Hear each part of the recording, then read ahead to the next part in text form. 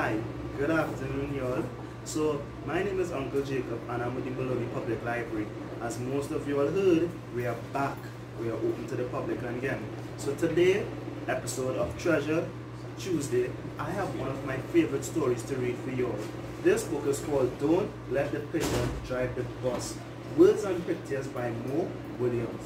So you guys, this is one of my absolutely favorite book. Just like the No Dinner Finance. Hey, I'm the bus driver.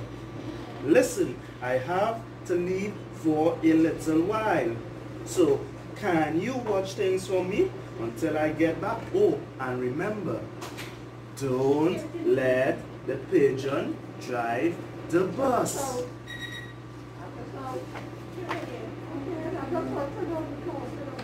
Bye, bus driver. Yes, Pigeon. I thought he would have never leave, said Pigeon. Hey, can I drive the bus? Please. I'll be careful. No. Say no, Pigeon. I tell you what, I'll just stay. No. Let me hear you. No. My cousin Herb drives a bus almost every day. True story. You all believe that? No. Come on. Vroom, vroom, vroom, vroom, vroom, vroom, vroom, vroom, vroom. Pigeon at the wheel. Can I drive the bus? No. Let me hear you all tell him no. Can I drive the bus? No. You know what? I never get to do anything. Hey, I got an idea. Let's play a game. It's called Drive the Bus. I'll go first. Let me hear you. No.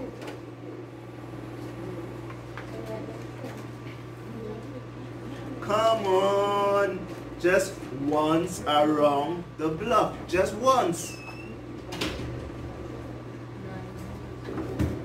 Hey, I'll be your best friend if you let me drive the bus.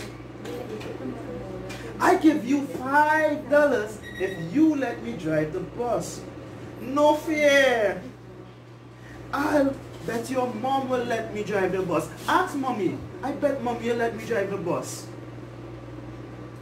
Hey, what's the big deal? I have dreams, you know.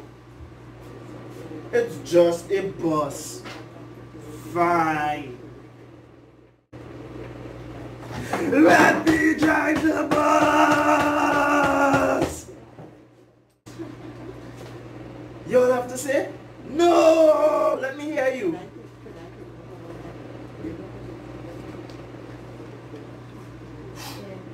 Pigeon is very sad. Hey, I'm back. Did you let the pigeon drive the bus? Great, thanks a lot. The pigeon goes running away.